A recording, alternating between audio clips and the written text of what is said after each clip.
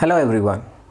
In this video, let us see activity 2 of playing with magnets. In activity 1, we have learned what are magnetic materials and non-magnetic materials. Now in this activity, let us separate iron fillings from soil. So I have taken a bar magnet and I have taken some sand in a dish. I think even you enjoy playing in sand. So even I enjoyed playing in sand with magnets. So now let me take a bar magnet and let me roll this bar magnet in the sand.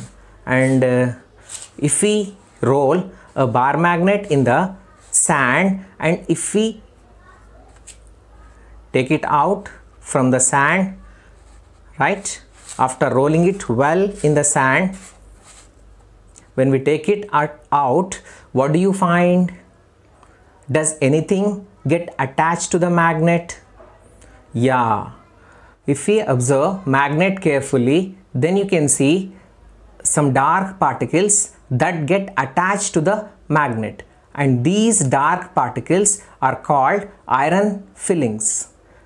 And if you observe carefully, these dark particles get attached at the ends of the bar magnet. You can see they are attached to the ends of this bar magnet, and these dark particles are called as what? Iron fillings. So this is the method to separate iron fillings from soil by using a magnet.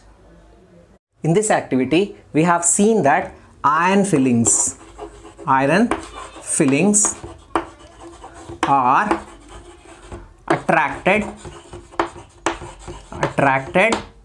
to the bar magnet,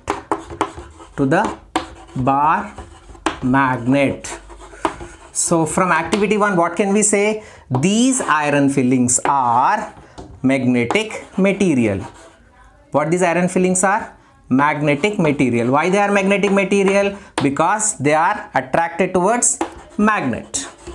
They are magnetic material.